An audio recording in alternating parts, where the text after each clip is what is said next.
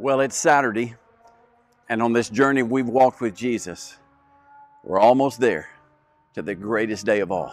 I just want to say thank you for taking the journey with me. Thank you for being a part of what's been an amazing thing for me. And I'm so thankful to hear from some of you, and I hope it helped you kind of follow in this Passion Week what was going on in the life of Jesus. But today, it's Saturday. Now, I'm standing in a cemetery. This is the Dr. Phillips Cemetery. I mean, you can see it. It's absolutely beautiful. I thought, where could I go that it's the most somber, the most serious, that is difficult? I mean, it's not a happy place. And my thought was, I'll go to a cemetery. And why not? It's the place we have had to go and say goodbye. It's the place that reminds us something is missing. I mean, it's that place that brings to our heart the grief that we've had to walk through, or somebody that we love has gone through. And can you imagine what this day was like, this Saturday was like for them? They weren't at a cemetery. They couldn't go to the tomb. They were waiting, just waiting. In fact, the scripture, if you take the Bible, there's very few verses that actually describe. In fact, I would say there's no verses that talk about what the women or the disciples were doing on this Saturday. Now, there's a little few verses about the Roman soldiers, and their assignment was to guard the tomb, which is an impossible task. You mean you're going to guard the tomb of the King of the universe, literally the one who is the Lord over life and death? Good luck with that. And I don't even believe in luck, but you're going to need it to do that. They couldn't guard the tomb. And that's the only thing we have in the scripture. It is just some references to the soldiers, but we don't know what the disciples were doing. We don't know what the women were doing. And we don't even know what Jesus was doing. I mean, there's some who believe he went and preached to the spirits in prison. That's in the Apostles' Creed. That's also taught in some traditions out of 1 Peter. But there are places to understand that may not have been the case, and there are other ways to interpret those verses. I really don't want to go into all the different interpretations of where Jesus was on this day.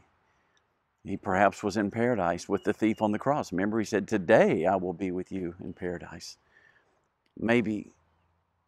Maybe that's not the point.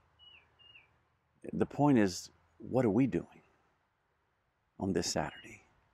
You know, Max Lucado calls this Silent Saturday, when there was silence and there was waiting.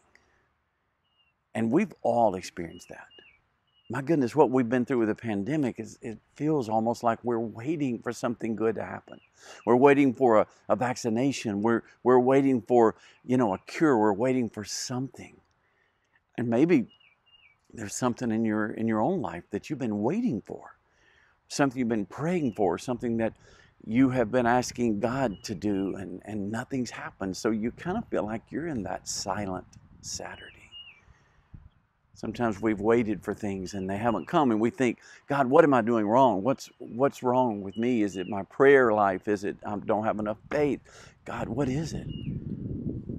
So yes, Silent Saturday, we understand those. We know what those feel like. Can't imagine what it felt like for them. But you see, you need to remember something about God. If I know anything about him, I know this. When nothing's happening, something is happening. When there is silence, believe me, something is happening. And I believe there was something happening on this Saturday, because something incredible was about to take place. Yeah, it may be Saturday, but Sunday's coming. And so we even sing songs to remind us that, when nothing's happening, God is working. Even when I don't see it, I know that you're working. Even when I don't understand it, I know that you're working. And you have to believe that on those silent Saturdays in your life, when you're waiting for something. You have to believe that God is moving and God is working. And one of the greatest days in history is about to happen. Tomorrow, we celebrate the resurrection. We've seen Jesus, we've walked with him, and thank you for taking that journey. We've seen him do incredible miracles, but the greatest is yet. And we celebrate that tomorrow. So I want to encourage you. If you're in one of those seasons of your life, if you're in one of those times where God is silent, it's a silent Saturday, you feel like you're walking around in a cemetery. I mean, it's nothing but death and nothing but disappointment. And joy is missing and everything is missing. I just want you to hang on. Because our God is doing something. And God is going to make a difference. He's going to save the day. And wow, what a way he did it on Resurrection Day. Remember what the psalmist said.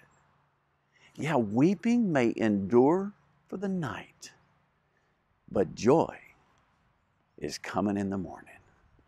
What a morning it's going to be. So on this Saturday, he is not silent. He is moving.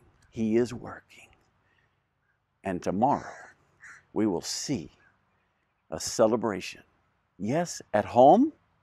Yes, different than what we've had in the past, but nonetheless just as powerful because it doesn't change what happened on that day. In fact, it may be one of the greatest Easters we'll ever remember. Easter at home. So rejoice, be encouraged. It is not silent Saturday. It's just the day before the greatest day of all, Resurrection Day. May the Lord bless you with an incredible Easter.